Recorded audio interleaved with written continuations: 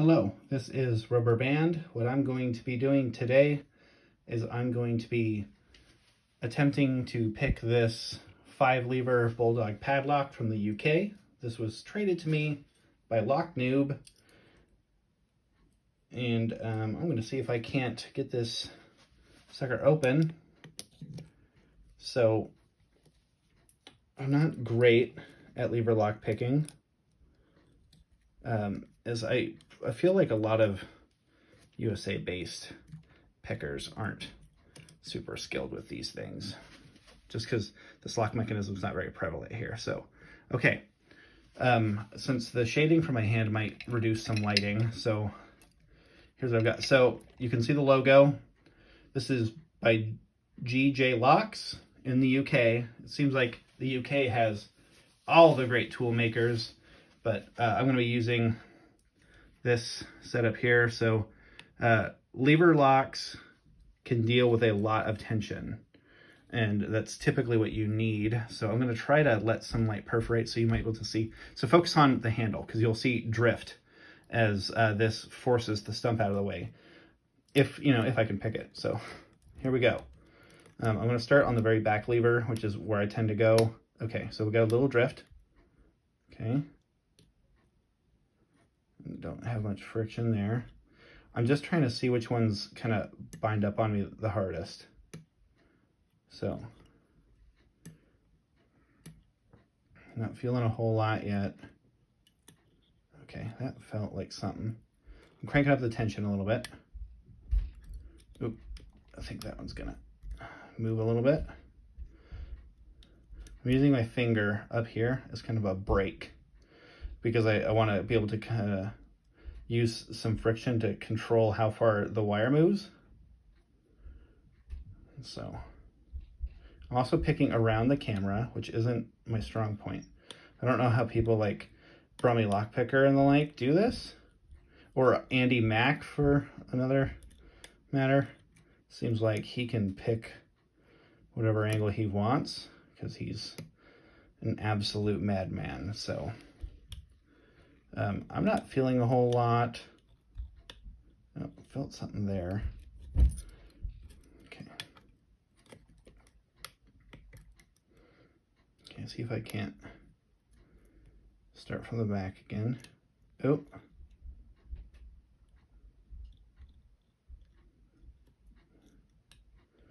Huh. Okay. I picked this just a bit ago, so it might have just been beginner's luck. Wouldn't be the first time that got a lock open for me, so.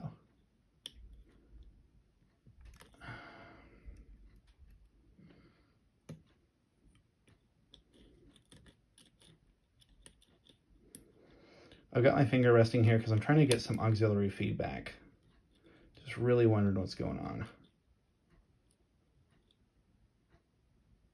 Okay, I'm gonna back the tension off just a little bit. Ooh. So if you get the wire in between the levers, they can try to bind on you, and that's kind of the biggest danger, is that, for me, is that there's a risk of trapping your tool.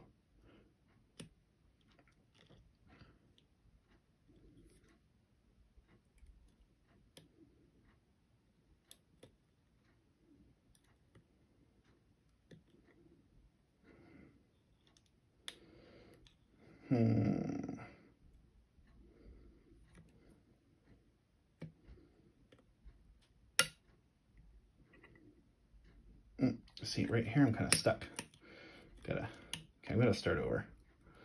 Okay, everything's loose. Okay, I'm gonna bind the stump, the bolt stump again. Make sure this is all the way to the back. Okay.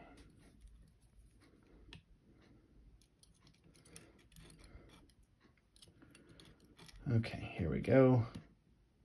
Okay, so I've got pretty predictable turning, so watch. I'm gonna lift the back lever. Watch, you see that drift?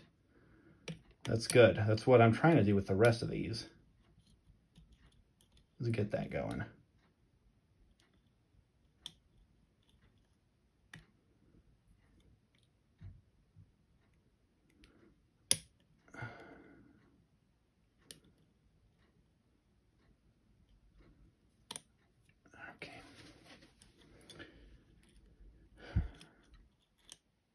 Maybe I should have mapped this more.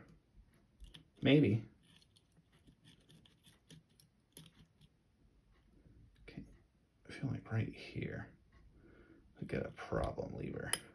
Okay.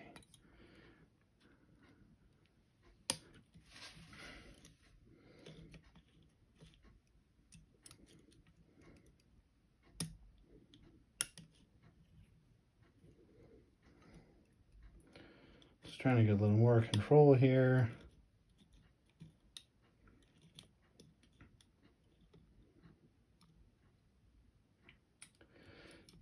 You know, there's an old adage, that if something was easy, everyone would do it. I think that's really frustrating. Because I think some people only do some stuff because it's hard. Like, have you ever tried dating? I don't know, man.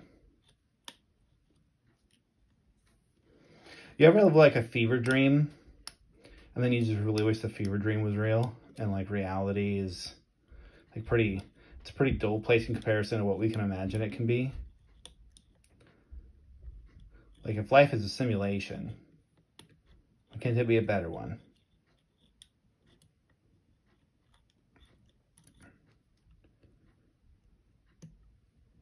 You know, just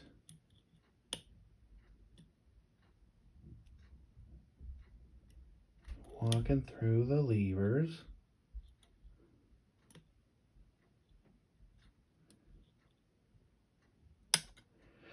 So some of you will probably ask about this tool. GJ Locks in the UK, as far as I remember, he prefers to sell only to trading locksmiths. I am a locksmith, and I'm not based in the UK or anything, but I do have all the credentials to own a tool like this.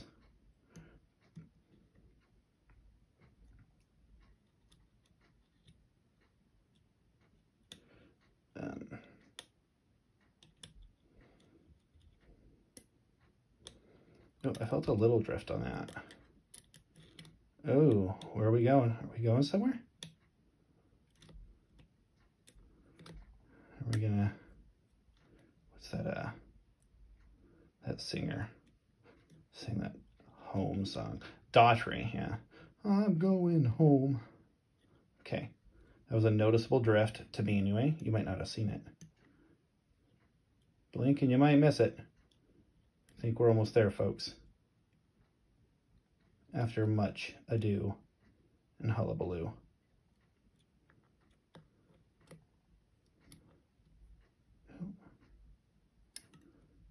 Okay. Okay. Whew. Cool thing about lever locks is they tend to kind of explode open. Okay. Now, I think I made a fatal flaw in this particular video where I didn't show this being locked. So, that's not my favorite. It does work though. I have the key somewhere. Okay.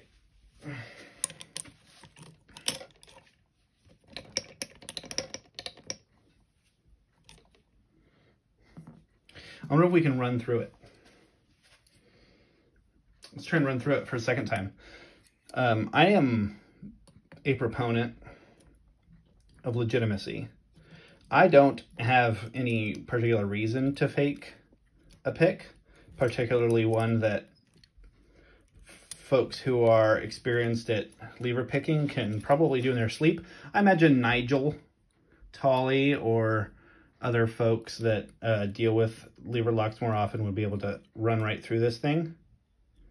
Or even, I'm going to try to say his name. I'm probably going to mispronounce it. It's a Welsh name. Geraint, who makes these tools. An absolute wizard at picking lever locks. Even very difficult ones. But I guess you don't make tools like this and then not be good at what you're doing, you know?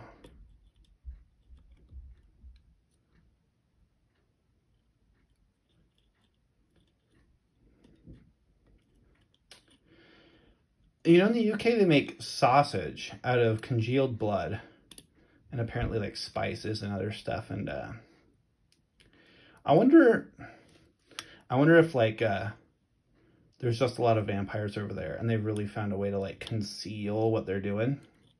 Also, like, why do the vampires have to have like fresh blood from like a living victim or something?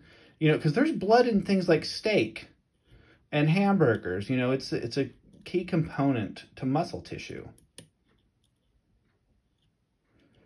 And